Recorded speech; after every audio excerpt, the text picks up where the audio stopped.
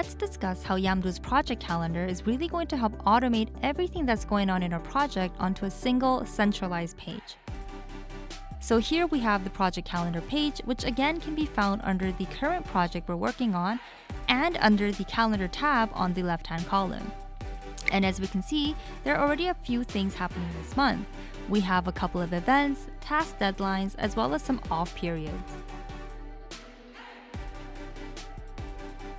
And while we're on the subject, let's take a quick in-depth look at our tasks. And as you can see, we have a list of all the tasks that's been assigned to us, as well as their associated deadlines. Going back to the calendar page, we can actually see them on the date of their actual deadlines. And here, we have a tab labeled Off Period, and this is going to be specific for a location. For a closer look, right here. And as you can see, we're led to the location page without ever leaving the project calendar. Here we can see all the information associated with a specific location, like the address, location on the map, and some images. Scrolling down, we can see an off period field. And let's just go ahead and expand that. Here, we can add a time frame for when the location is not available, or in other words, we cannot shoot or film during these days.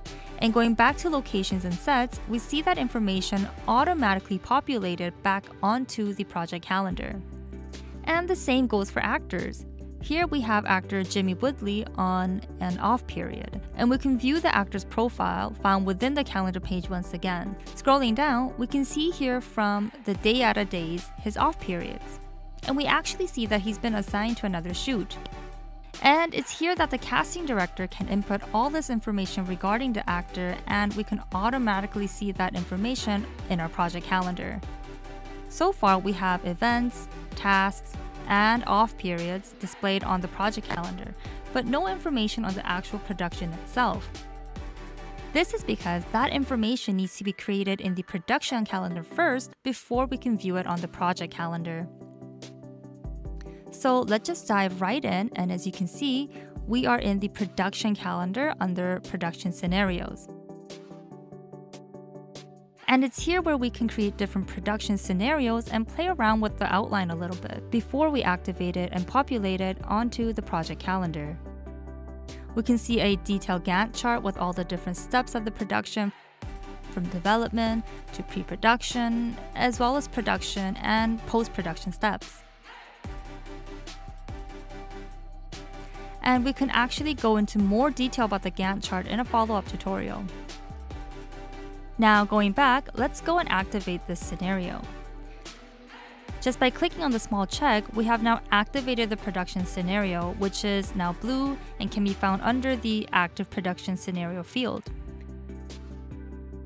Now jumping back into the project calendar, we can see the production scenario and all the different steps of production, like location, shooting, pre-production design, and casting has now been imported into the project calendar.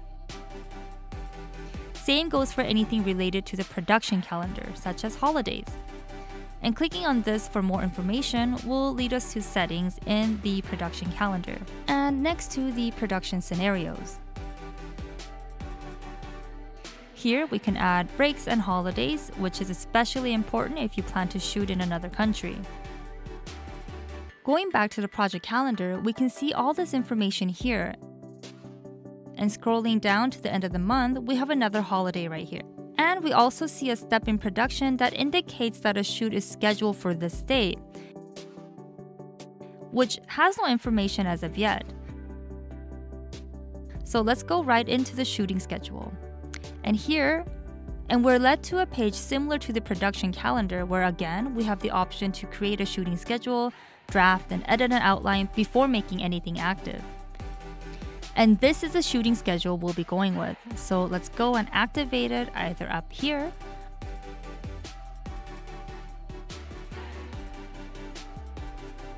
or we can go back and activate it just as we did for the production scenario, making it blue. Going back to the calendar, we can now see all the different shooting days laid out. We can see that anything of importance or relevance to the project can now be viewed on the project calendar, as it collects dates, events, and all the schedules from different calendars. And now, on this single centralized calendar, we can view all of these different elements and make changes to them whenever we need to. As always, thanks for watching, and we'll see you in the next video.